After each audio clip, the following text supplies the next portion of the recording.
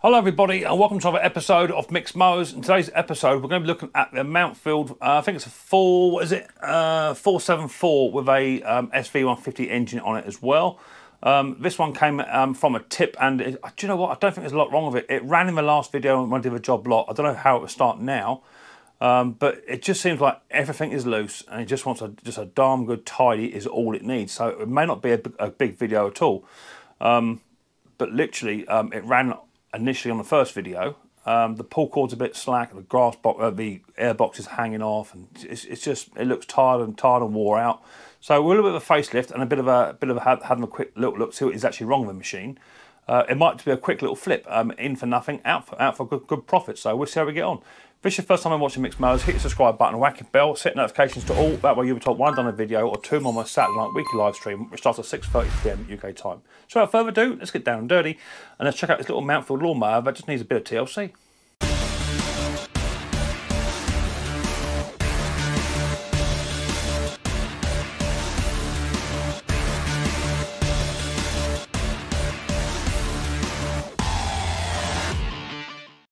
Okay, here it is, little Mountfield. It's just got bits and pieces everywhere. I've got a bit of what looks like a fencing wire or something along that line tied around a dead man. Not quite sure why that's on there. Obviously someone had a problem with it at some point. Let's take that off because it doesn't, I won't sell it with it on there. If I can get it off. There's my slippers. Let's get the old Nipex out. Cheers, Luke.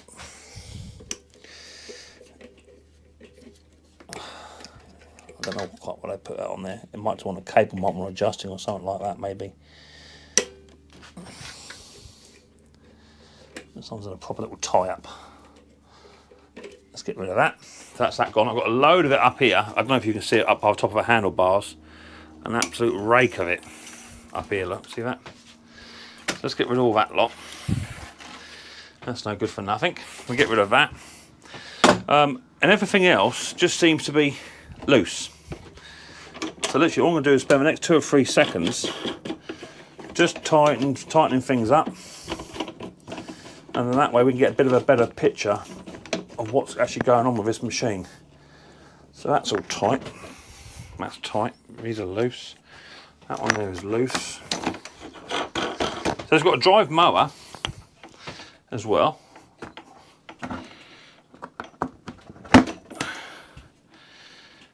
I'll get a cable tie and push them cables over a bit more. In fact, I don't want to be over there. Let's get rid of that. Let's get rid of that one. Let's get rid of that. That's better. I'm going to reroute these cables down this one side. That'd be a bit tidier there. I'm going to get a cable tie. Just start tidying it up, you know. I don't think, it could just be a possibility someone, you know, Father's Day or whatever, got a new mower and just outed their old one. It could be as simple as that. So let's reroute these cables. That's a bit better. We like that, that's a bit tidier. Someone's already been in and adjusted that drive cable up by the looks of it.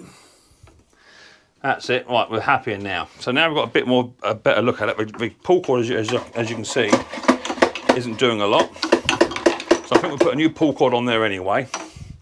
Let's start with that, okay? Got to start somewhere, Mick. So let's just investigate the pull cord.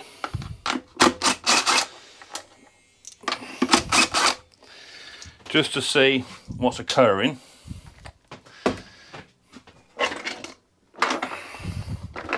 Let's see how much pull cord we've got on here. And we're looking at around about 5.5, 6 feet. So I'm going to renew it. But it doesn't seem to be taking it all back in. So I'm going to renew that. I've got some new pull cord turned up. Someone asked me the other day what I use. I use 3.5 for a lot of my pull cords. 3.5 seems to be the norm. So I'm just going to melt the end of this one. Melt that up. Don't burn your fingers. The pull cord I use is called Rockwood. R-O-C Wood. W-O-O-D. That's a company that I use, or the product I use. Not affiliated, not sponsored. It's just a good product. It's a good, strong nylon cord. This is what I like. Now you want about 7 feet because it's going to go around the pull cord and then it's going to go up the arm. If it doesn't go up the arm, you want about 5 feet, okay? So I'll cut that off with my Nipex pliers, chiseling. We'll melt that one off. 1 fingers. That's it. Put that over there. Pair of long nose pliers to hand. And all we're going to do, pull that pull cord all the way out to there. Now these are a bit trickier because we don't have nowhere where you can actually physically get hold of it. Get your long nose pliers on the inside, just pull that knot out slightly on the inside. Get your Nipexes or whatever you use. Cut that off. Take that out. Now what I'm going to do, I'm going to try and just wind this pull cord on a touch more. See how much I can get out of it. Well, that's had 2 full revolutions on that. I don't go much more than that. So we'll give that an extra 2 winds, so that's going to help straight away. It could have been that the pull cord actually snapped on the previous owner and he managed just to catch it, so we'll see how we get on. I'm going to try and thread this through that little tiny hole, which has got a bit of dirt in there by the looks of it. Let's get a screwdriver or something.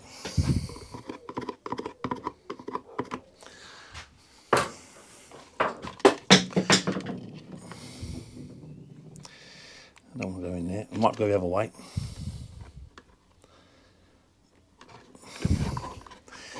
You can use a G-clamp if you want. Oh, that's why.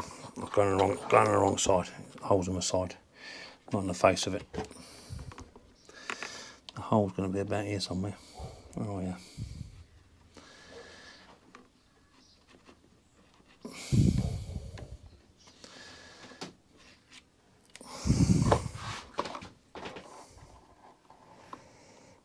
It is. Right, go that way then.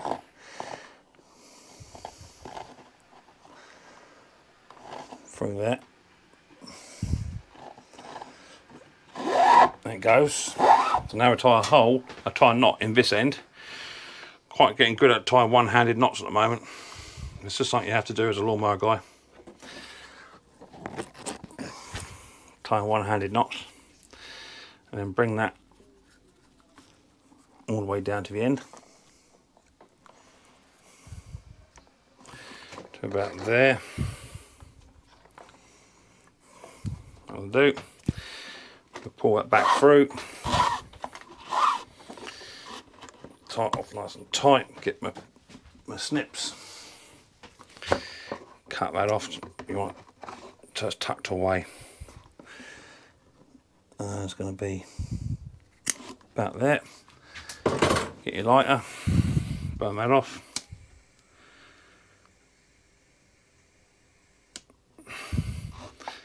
Cool. Pull that through. That ain't going nowhere. And when you release that, that's got a bit more tension on there now, and it will nigh on suck up nearly all of that pull cord. Okay, all bar about a foot, and you want another foot just to go up the handle. Okay, so that's now got about 5 foot, 6 foot inside that pull cord handle there. This all looks good in here. Bit of a blow off.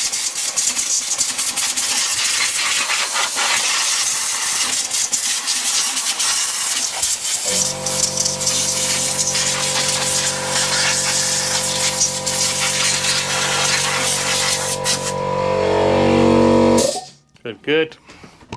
We can now fit that back onto there. We want to take the pull cord out of the other end, the actual pull cord arm, and fit that up into there and tie a good size knot in there as well. Put 2 in there. Bish bash bosh. Pull the dead man in. And then pull your arm, your pull cord all the way up to the top, and it needs to sit inside this little tiny groove here, like so. And now you see there's proper tension on that pull cord just there. Okay, so that's that. Air box looks like it's hanging off. That's a bit of a clean, but we'll go with it for now. And we'll give it a clean, just a tick. Don't want to introduce no more dirt, that's a problem.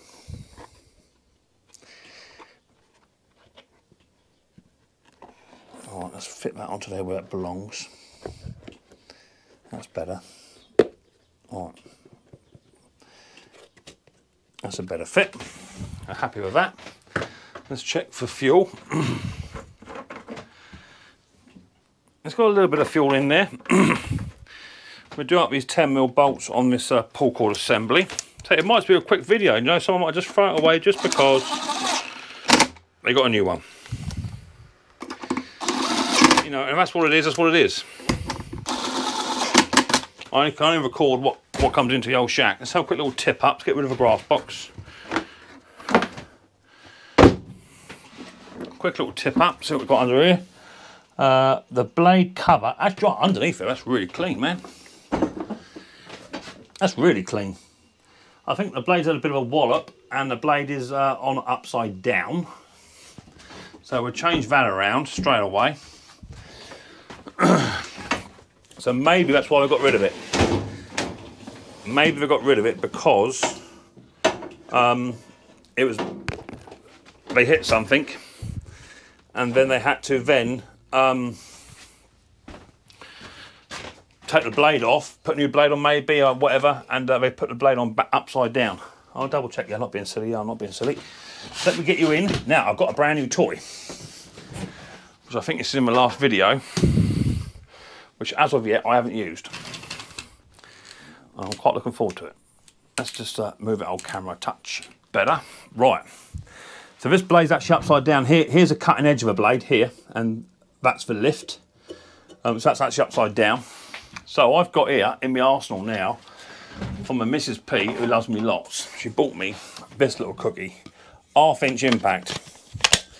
So now I've got my 1/2 inch impact and I've got my little tiny baby impact, and I've also got my DeWalt drill. No, I'm not affiliated, before anyone asks. No, I ain't being paid. So yeah, I'm a DeWalt guy. I like my DeWalt stuff. Each to their own. So now, hopefully, I can now remove these without having to fire up my air gun. What torque set am I on? Number 2, that'll do. Let's put that on, see how we get on. Oh my lord, no, don't that just make that so much easier.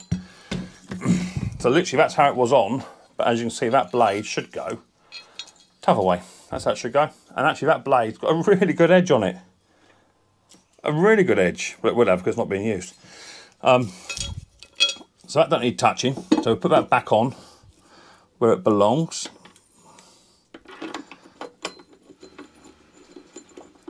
And we'll impact that back up with my new gun.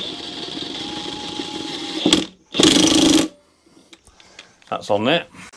So I'm liking my new impact gun already. That saves about an hour. So that's good. Blade's now on as it should do, and it will now cut properly. Got a good edge on it too. So we're happy with that. Got a bit of a fuel leak coming from somewhere. Where's that fuel leak coming from? Is that fuel? No, that's water. That's water. That's okay. Right, so what we're going to do now is I've done nothing to it other than literally what you just seen me do. I've done nothing to this machine. The plug looks to be... Oh, I'll tell you what it was. I'll tell you what it was. On this machine, just remember now, this machine, the boot had come off, hadn't it? Now in there, I'm convinced in there is actually the cap to this spark plug. I'm convinced that's what's in there. But it goes on. Or someone's changed the boot over. It's the wrong boot for it. So now let's have a quick little fire up. We've got petrol. We've got a spark plug. Oil. Typical SV150. It's gonna want to have all the oil filler come out in one go, which is standard on these machines. Ask the Mower Man. Unfortunately, Mower Man's now gone. I suspect he still watches. But yeah, my Mower Man stopped doing his videos. That's a bit of a gutter. I like told Paul. He's a good lad. But he may come back to watch a video now and again. You never know. You never know what he's up to. So a pair of mole grips or a pair of pliers. We'll just see. He'll laugh if he sees this video because he knows exactly what I'm talking about. These SV150s, they all do exactly the same. Whenever you take the oil filler out, they always come out with it. So let's put it in there now. And now that shouldn't come out with it. Nig it up. Yeah, perfect. They all do it. I've got some oil in there. Do you know what? I don't know how much oil is actually in that. I don't want it to be too much. So, diagnosis so far, off the top of my head.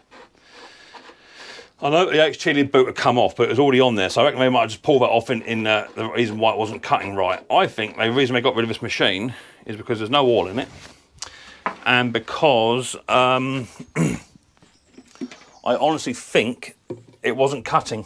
So it could have been that they bought it from a car boot or something along that line, and bought it off for somebody else who's mucked about with it, and it don't cut their lawn. You know, it don't cut the lawn as they want it to, so they got rid of it.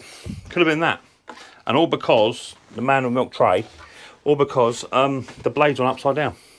Could have been. So let's just put a little dripping of oil in first to see how low this actually machine is before we go too far.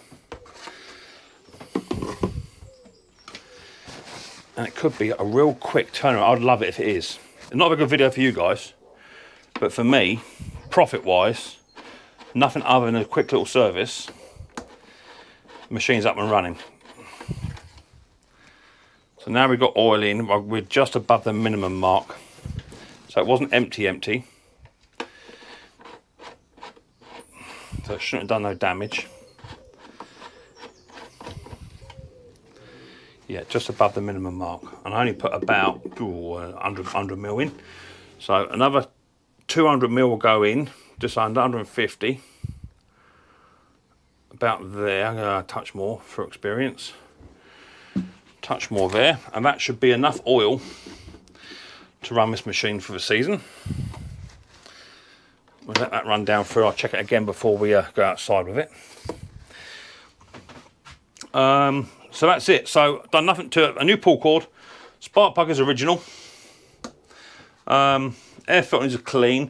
Don't know about the carb yet. We shall see. Got no sticker on the front of this, but I know Conquer was after one. I've got several up here. I do keep them, you see. Mountfield stickers. Always sells better when you've got a little sticker on the front. See? So that'll go onto there. We'll super glue that onto there in a bit. No problemo. Want a bit of a clean off. Let's get a little fire. See if it actually fire for me. It may do, it may not. Because don't forget that cable had all that stuff around this dead man, so it may not be making that switch. We shall see in a minute. Right, onto choke. Dead man in.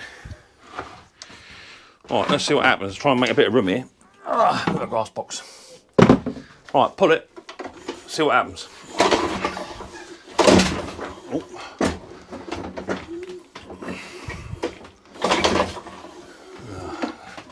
Something slipped then. I felt something slip, I think. Not quite sure.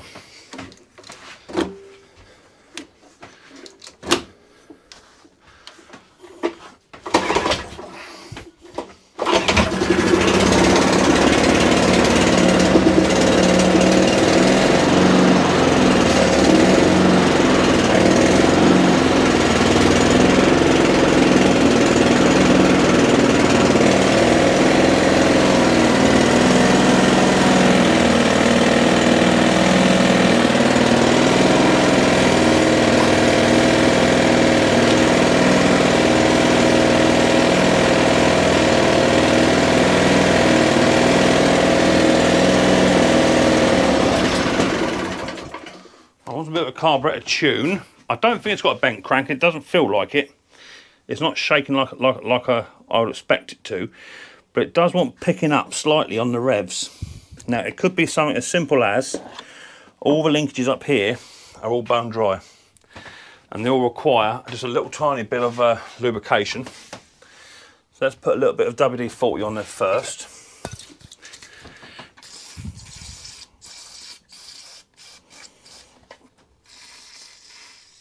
And then we'll blow that off, and then we'll put some maintenance lube on there.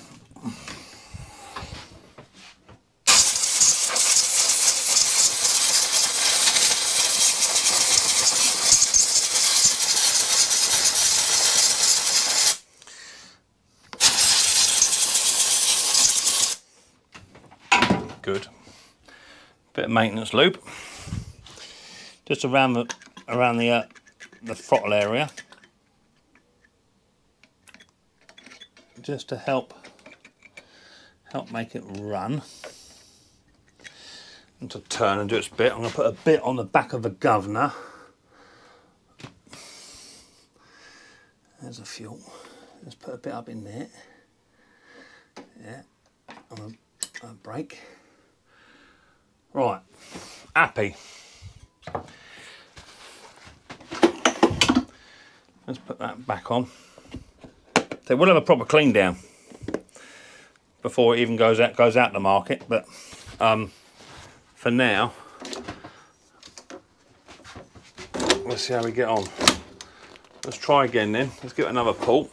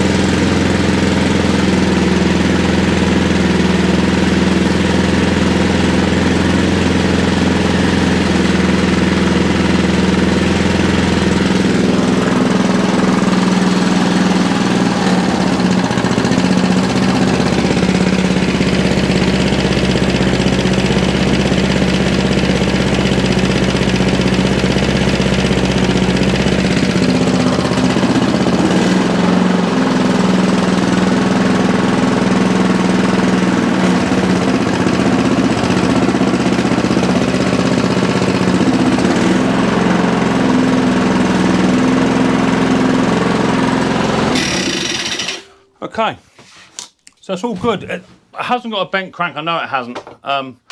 Maybe the engine's a bit loose or something. Yeah, maybe it wants a bit of a tighten up. It's just got a little bit of a vibrate to it, but it could be that the blade's had a wallop.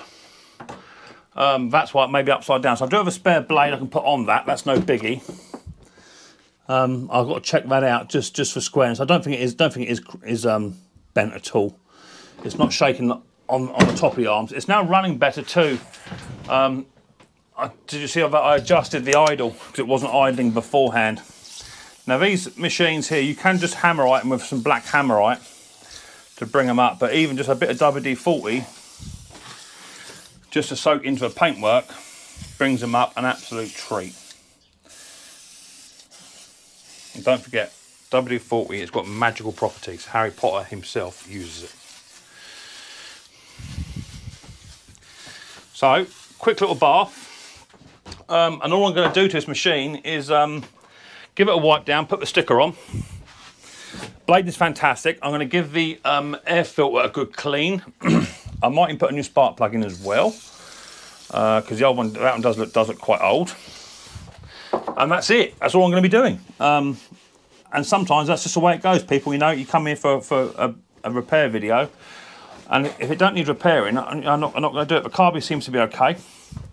It's not hunting, and trust me, these little SV150 engines, if there was an issue with a carburetor, it would tell me, because these ones do like to hunt and surge and what have you. So I'm not quite sure why the Dead Man's handle had all that stuff around it. No idea, but I will fully test it throughout the next coming days. Just literally, I'll take that sticker off. Just literally to make sure that it is doing its job. Apart from that, that's all this little machine requires. It doesn't require any work. So you tell me in the comment section, why do you think they threw it away? Based upon your girls' experiences, and some of you are really experienced, you tell me, why did they park this machine out? This machine come from a scrapyard, or from a recycle centre. So why did they actually throw this machine out? Right, I'll meet you outside in 2 ticks. Right, here it is. Done, air filter cleaned, new spark plug gone in, hot adjustment all works, it's good to go. On the choke.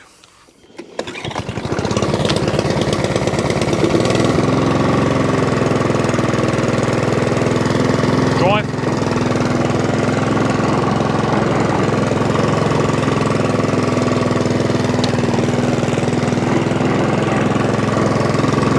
idles.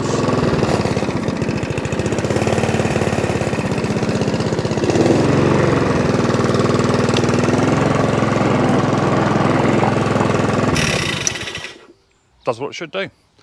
Now, I haven't noticed anything wrong with the machine at all. There's a bit of movement in this top of this pull cord assembly just here, but I think it's just cheap plastic. That's what it is, you know.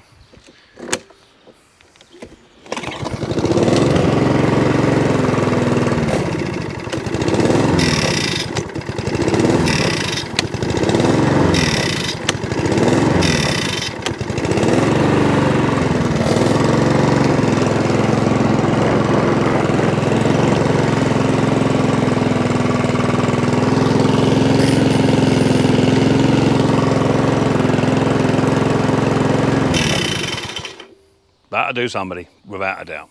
There you go, Mountfield 474, done. Did nothing to it, really.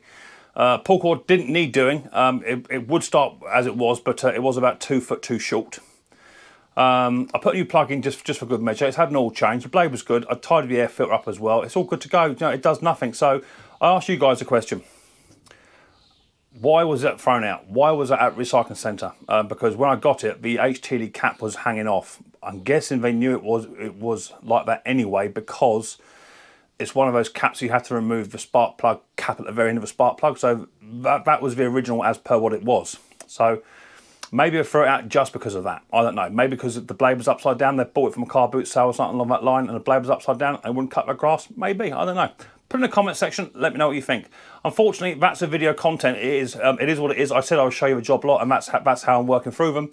So they're not really repairs. It just makes me sort of wonder why people throw away good money, because I've been down to my local shop just recently, a local hardware sort of outlet, big chain outlet, and you can't buy a lawnmower, a petrol lawnmower, for under £230. They don't do them. They don't exist. I think the cheapest one they do is about £245, £250 for the cheapest lawnmower they do in that retail outlet. There are other shops that do sell them a lot cheaper than that, but there's a reason why they're that cheap. It's as simple as that. But anyway, that's what it is, I'm afraid. Not the best video in the world. Didn't exactly get down and dirty, but that's how I like them too. If I can get a job lot of machines that come in and I can just flip them straight round, quick oil change, spark plug, tighten the old pull cord up and push them back out again, that's how you can make a little bit of extra pocket money doing this little tiny hobby that I do. If it's your first time I'm watching Mixed Mowers, hit the subscribe button, whack your bell, set your notifications to all. That way you'll be told when I've done a video, or two on my Saturday night weekly live stream, which starts at 6:30 PM UK time. I look forward to the next episode of Mixed Mowers very, very soon. But until then, people, don't forget, much more importantly, take it easy.